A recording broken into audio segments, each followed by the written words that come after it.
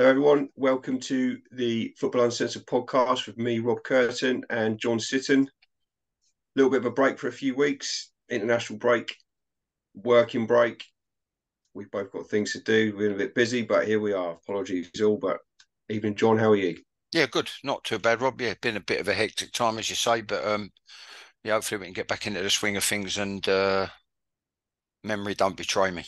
I'll be honest, like looking at it over the thing, there was a few highlights with the Premier League and, like you say, the international break, which I think we're going to talk about first briefly, and then maybe one of my old clubs, Chelsea. Dear, oh dear. They may come up, John. They normally do in our little chats, but yeah, we'll start with England, as you say, international break. Well, I'm going to start with the word underwhelming. Both results. Yeah, I watched one game. I watched the Malta game. I didn't Yeah, see the Macedonia game. yeah. Um, yeah, I've got my thoughts on the squad selection, the team selection, but I'll hand over to you. You're the person that everyone wants to listen to. Oh, did you see both games or the highlights at least? I'll be honest, Rob, we could do with a few more listening, because everything we've predicted on here since the start of it, stuff that I've said before, when someone else has hosted it, it's all come true and it's all coming true and it's all been proved right. I couldn't agree with you more. I thought it was totally underwhelming. I think it's overly optimistic to say, like they have in the press. I mean, someone said 50-50, but then he's quoted some stuff. I'm beginning to think maybe they follow me on Twitter. They've quoted stuff that I've said on Twitter or that I've said on here. I'm looking at it and I think it's, like I say, very overly optimistic that we've got to think positive and we've got to go for it. And I think now's as good a time as any. But and obviously they're going to take into account the record at the previous two tournaments. But I just think like it's not as cut and dried as people think it is when you can't break down and hammer the likes of Malta and, with all due respect, and Macedonia. Mm. And there's a lot of ingredients. There's a lot of ingredients. One of them was actually highlighted with regards to people. So there was a particular journalist going on about the squad and who's in, who might be in, and who's definitely, got lot of slim or no chance. What I predicted, one of the things I predicted is you've got to get a grip early in terms of squad selection, team selection, qualifying for tournaments. The old cliche gets trotted out. There are no easy games in international football. I countered that by saying if there were no easy games in international football, we wouldn't have qualified for the last 6 to 8 tournaments. Yeah. So you can't have it both ways. You can't have your cake and eat it. Then what I cited was, and it's all evolving now because people's ages are getting mentioned. Here's the thing, right? Very quickly, which I mentioned before. I said we've got to be very, very careful as a coach and a manager. What you've got to do is you've got to learn from yesterday, think about yesterday, prepare for today, right? And have one eye on tomorrow. Okay, that's how I worked. That's how I operated. Non-league level, league level, youth level.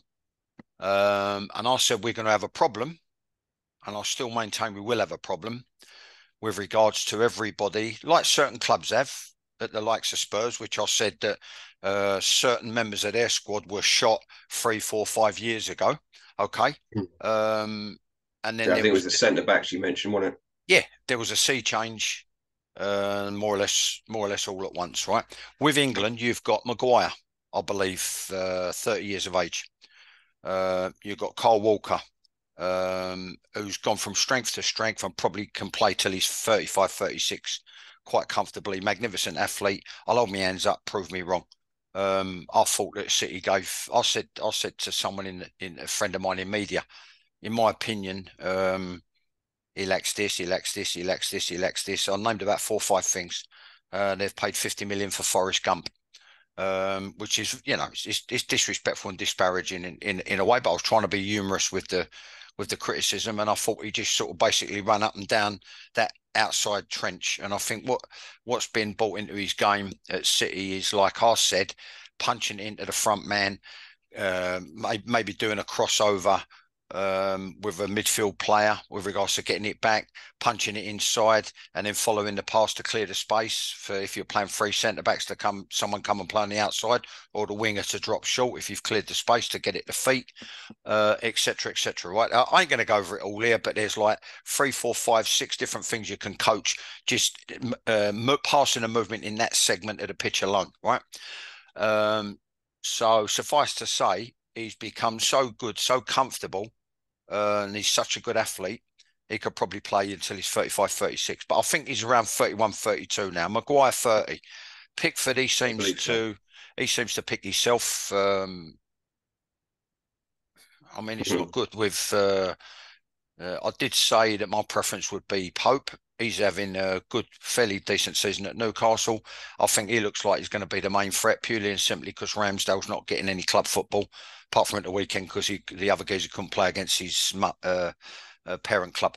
Then you've got Stones, who they're talking about starting as centre-back, who's had a few injuries of late. He's 29.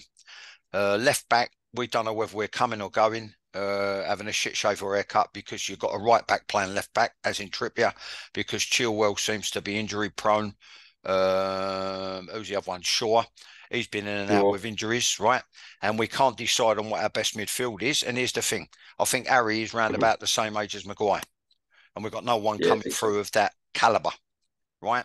The only one of that caliber in terms of finishing is an Irishman at Brighton. Right, apart from obviously the obvious big ones at City and Liverpool, you understand what I'm trying to say. But like that sort of size in terms of passing it in the corners and being a decent finisher. So I think we could be struggling a little bit more than people think we are. I don't know. I still don't think the formation's right. Squad wise, okay. He's taken the opportunity to experiment. He's taken the opportunity to give people a run out against perceived weaker opposition, and we struggled. And he's taken the chance to rest a few, like Jude Bellingham, who I think we're going to be massively, massively dependent on. And there's others who I haven't mentioned, and it got a mention in this particular article, which is something we said maybe 3 or 4 podcasts ago. Jordan Henderson, I said he's off the pace. Those were the exact words used in the article last week, which we said about probably 2 months ago. Whenever the last international break was, he's gone to non-competitive football. They've signed big names on big wages to give the finger, which reminds me of the old North American Soccer League when people were going out there, your Bests and your Marshes and etc. And other players were sent on loan from the club I was at, Chelsea, to play through the summer and earn a few quid. Others just went out there for a payday, and you can't blame them. But it's nowhere near as intense and as competitive, and it was the right time for Liverpool as well to let him go. It's nowhere near as intense and as competitive as the Premier League. It's never going to be. So he's off the pace. So he's coming to the end of his string. So it begs the question: who do you pick? I mean, probably Rice is nailed on. And Bellingham is obviously nailed on. I think I said a few internationals ago, to the same person, a friend and acquaintance in media, I would make him captain now. Purely from the different points of view, different aspects. But I would have made him captain there and then, Bellingham. I think he's England captain in waiting. We'll see, unless someone else comes in and their opinion's different. The same way as I suspect Eddie Howe is manager in waiting. That's the way I feel about Jude Bellingham. Other than that, I think we've got to sort out the formation because, look, just to sum up, Rob, very quickly, right? Yep. When someone concedes the ball and defends deep and then decide to go and press maybe halfway in the middle third, right? So you've got your defensive third, your middle third, right, which is round about the halfway line, and they went bump, bump, bump and locked on. And then when it got past, right, there's a couple of 3 things here. England didn't move the ball quickly enough, right, and they were too overindulgent, right? And the way to beat a team that defends deep, one is very basic, which is using the airspace over the top. One is to find a way through with dribbling and a bit of trickery, and then maybe a threaded pass, which we weren't capable of. And the other is width and crosses into the box, which we didn't seem capable of because they nullified all those areas quite comfortably. So I'm cautiously pessimistic. Yeah, 100%. The game like I say, I watched the Malta game. I was abroad. I watched the Malta game, and the three aspects you've just listed there, we comfortably failed on all three, and it was almost embarrassing to watch at times. You had players running into each other and running into each other's space, and you don't expect that at club level, let alone international level. No, I think the thing that highlighted it for me over the weekend was the Arsenal goal. Odegaard, he's basically gone on a bit of a mazy, and they've doubled up on him. He's realised he's going up the blind alley or up the no through route, and then you've got basically around the ball 2v2 with a covering player behind the Brentford player, and he's gone to Saka. There you go, you have it. So, and then he's gone bump, bump, bump, and then whipped it in with his left foot, nice and early. And Havertz has come up at the back post, made the ground up, and made contact and got the goal. We didn't seem to be able to do that. And when I look at England as well, with regards to club football, I don't see, obviously you've got to be careful, very careful, supposedly at that level. When the ball changes hands, what they call this transition with these expressions now. But when the ball changes hands or you lose possession, you've got to be careful about getting caught on the counter. But what I notice is, I mean, I might be wrong. Well, I don't know if my memory's playing tricks, but again, when I looked at that goal yesterday, there was like 3 Arsenal players converging on the back post, and it was in with a bit of whip. Took quite a lot of players out of the game, and that Havertz made contact. I don't see England players flooding the box. Maybe how they should. You understand? So it might be Kane and Foden, or it might be Foden and Saka, or it might be, who are two half pints. Anyway, there's no presence in there. I think that's what I'm trying to say. There's no presence in there. And like I say, the only free, if a team defends deep, you can be patient, but what you do is you got to reverse it. As a coach, you've got to reverse it, right? What are the ingredients of decent defending? A lot of the time, it's about delaying, making play predictable, buying time, and then obviously if it does come into the box, or you get a chance to go and win it and nail someone, assessing the flight or the pass, the line of the ball, put a name on it, make a decision, put a name on it, go and deal with it. So bearing in mind that a couple of key things are, you don't have to steam in and win tackles. All you've got to do is threaten the ball, and England just seem to, they share it on, and they maintain possession, which you would expect against Malta and Macedonia. But I just thought we were too overindulgent and we didn't move it quickly enough. And you're playing straight into the opposition's hands with regards to delaying and making play predictable. You know what I mean? If someone's playing across you all night, you say, yeah, that's all right. They're not doing any damage. We're certain, and then you go and threaten the ball like they did, and maybe someone pass it. So it might have been Maguire. The one who I've seen who I do like is the other kid at centre back who played, the black kid. I thought he was fantastic because he restricted himself to 2 touches. Alice Gui. Yeah. Excuse pronunciation. Ex-Chelsea, I believe. Yeah. I thought his decision making was really good because he shared it on quickly. And at international level, really, or any level, if you're trying to teach the game appropriately, that's what should be happening. And I thought we were too overindulgent. And like I say, if you don't have to go and nail someone, you don't have to go and win 50-50 or go and win a tackle. If it's wide, you've got to get the block on. You've got to get within blocking distance for sure.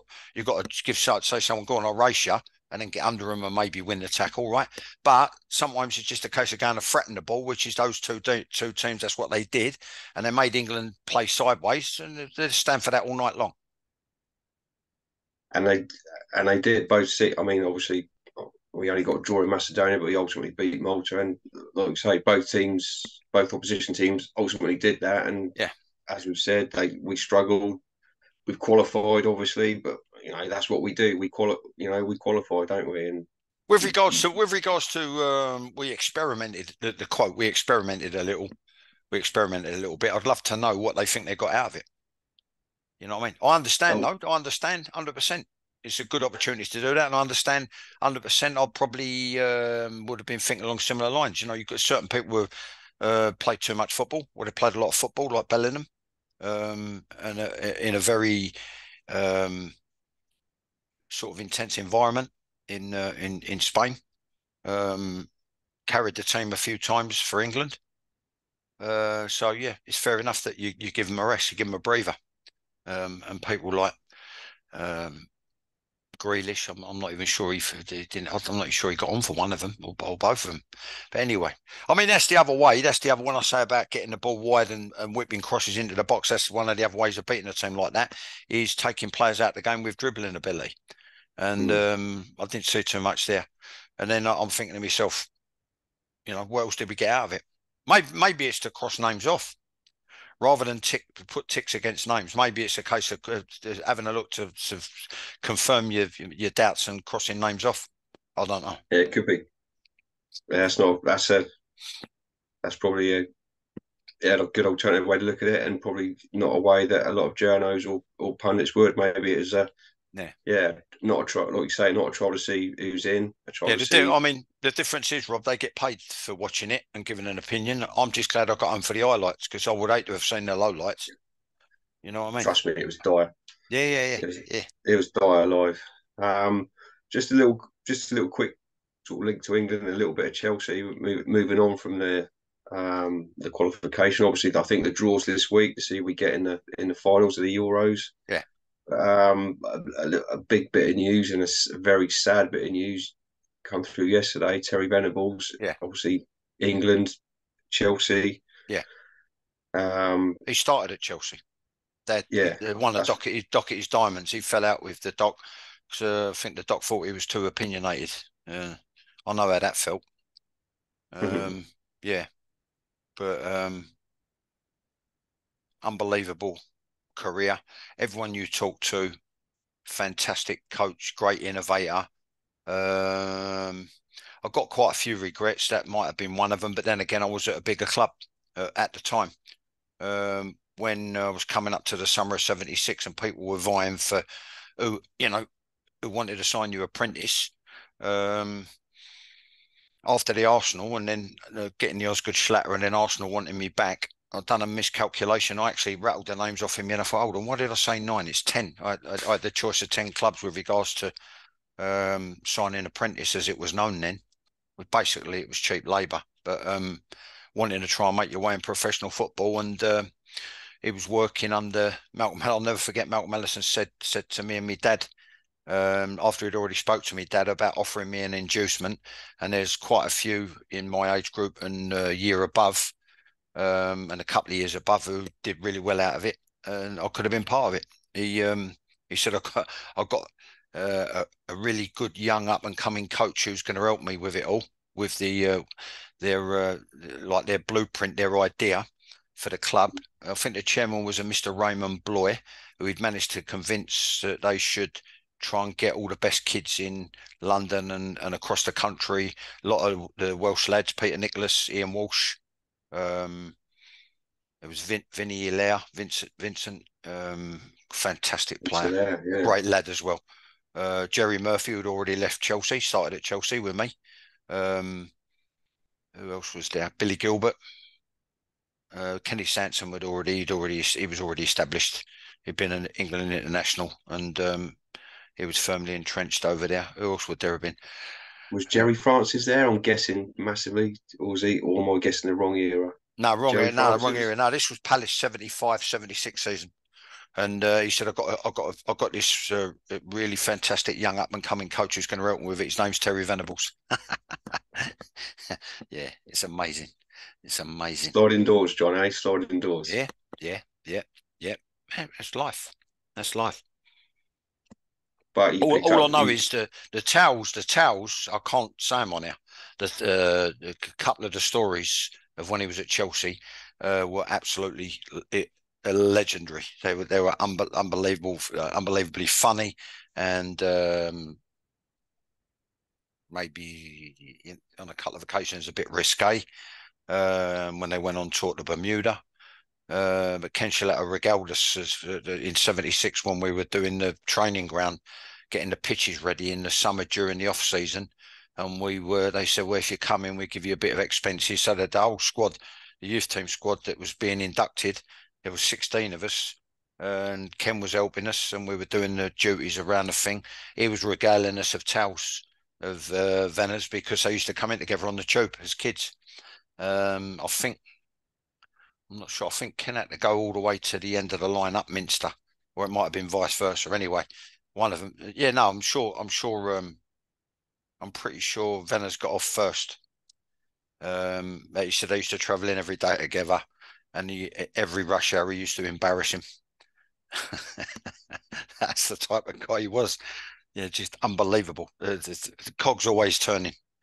And just really sorry. I never, even if it was as a kid, never got the chance to work under him. Lord Hudson, he used to speak highly of him. The likes of Terry and George Graham, they used to be asked to stay behind and take the evening coaching sessions. And Tommy Docherty confessed the main reason was it so he knew where they was. he used to get the pros to come back, and Huddy was a kid coming through. Yeah, so that's how far back it all goes. Just an amazing character, amazing man. No one's got a bad word to say about him. Amazing coach. No one's got a bad word to say about his coaching ability. And they reckon a terrific man manager, whatever that means. Whereby even last night, there's someone said he used to take a personal interest in you. And I think it's the case of him going up and trying to build a rapport with players, which he was fantastic at through everything, humour, personality. And just a sad loss, and it's sad when anyone dies, but when it's someone in the community, I had one myself, a bereavement, and I'm going to hope to go to his funeral on the thing. If not, I'll have to send, definitely without a doubt, one of my ex-teammates at Chelsea, Jimmy Clare. We lost touch, and I didn't know he was ill, and then recovered, then was taken ill again, and we lost him last week. So it's just sad. It's just sad. All you can do is there, but for the grace of God. Indeed, mate. Indeed. I mean, you say Jimmy Clare there. He was I believe he was. Correct me if I'm wrong. He was a teammate from when you joined young at Chelsea and through when you were apprentice or schoolboy, whatever it was. Yeah. Apologies, I'm getting the terms wrong. But when you joined as a youngster, he was there and all the way through, and for the majority, if not all of your time at Chelsea. Yeah. He joined just after. He joined just after I signed a schoolboy. Then they signed him in a run up to being apprentice. They signed him apprentice, and then we come through all the things together. South East Counties Division 1 football combination, and then I had a thing. Left the club. I think he broke into the squad. I think he was sub away at Bolton, which is ironic because that was my first full away game. Was Bolton when I made my debut. Yeah, Frank Worthington knocked me out. I was going to say, was that when Frank Worthington? Yeah. Right on the temple. Yeah, about 13.5 stone through the point of his elbow.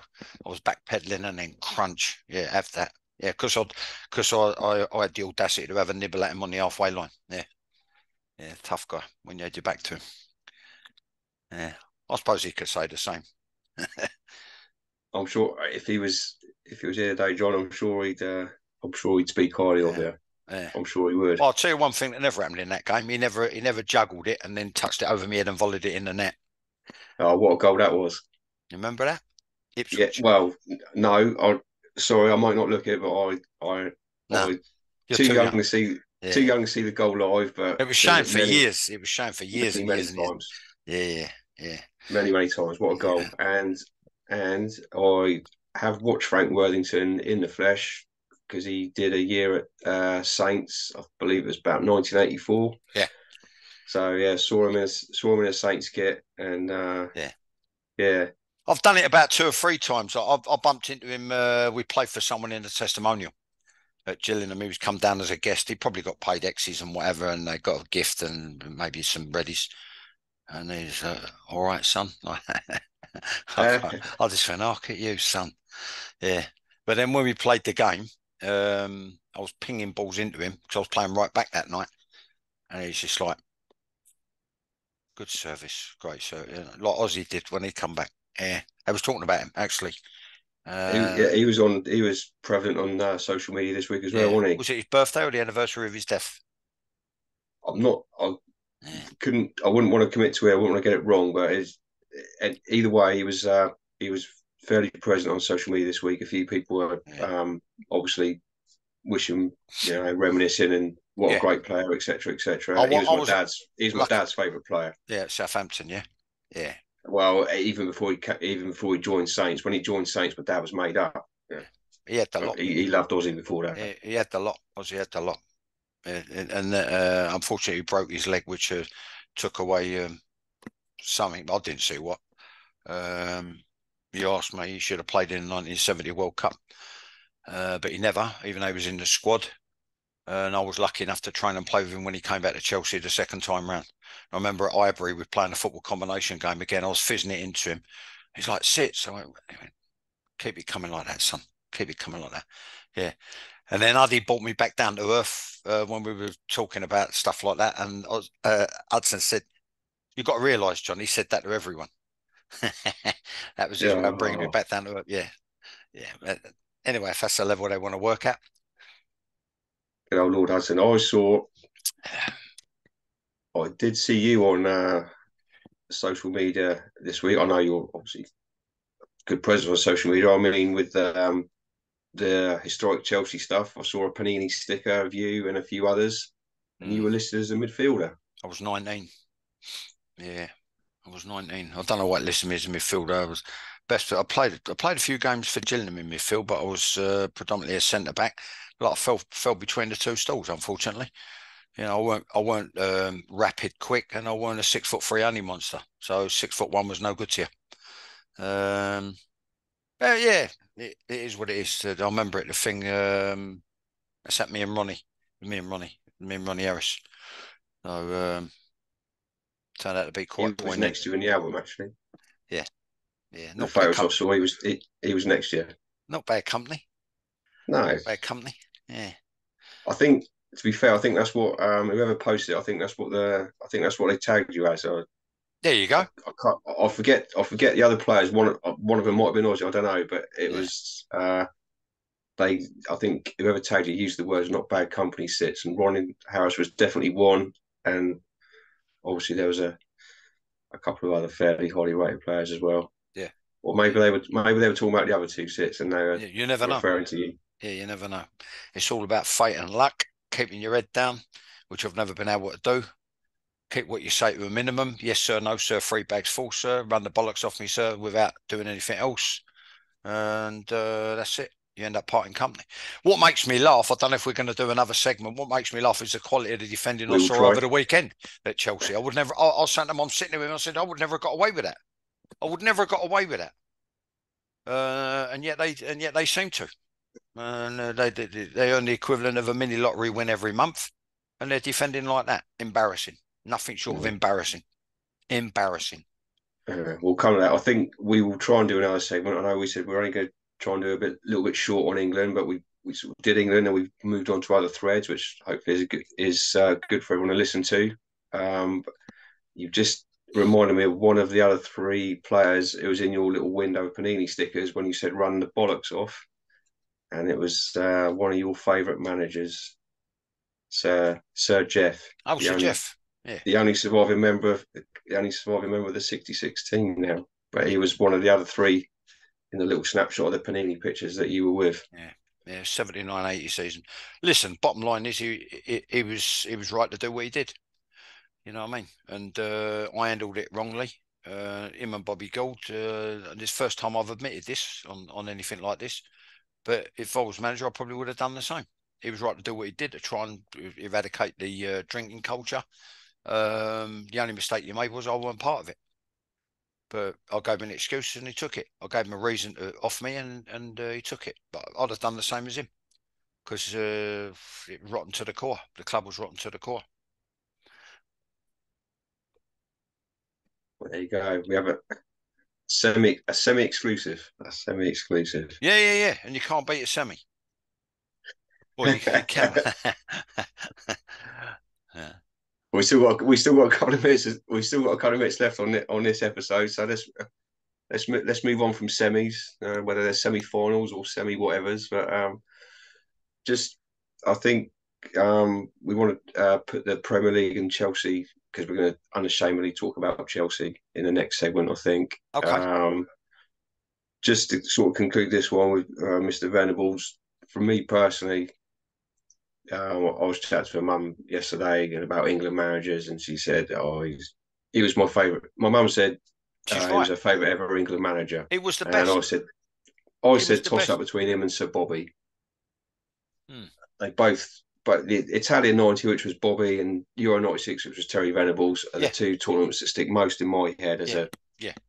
person. Really. If you look at it in terms of staying ahead of the pack, or at the very least being one of the front runners in terms of innovation, I think Venice he wins it hands down.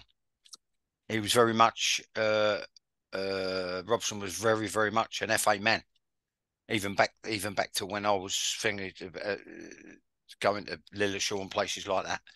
He was very much a part of all that, already a part of that, and part of the old lot with regards to the videos they made, etc. He was already very much an FA man and very appropriate. Venables is like it would be one of us made good. You understand? Mm-hmm. And it's like I said before. I've said it on other podcasts or on other interviews. I didn't get it. I didn't understand it how the way he was treated, other than the fact that they cited his off the field business dealings, which is nothing to do with the FA.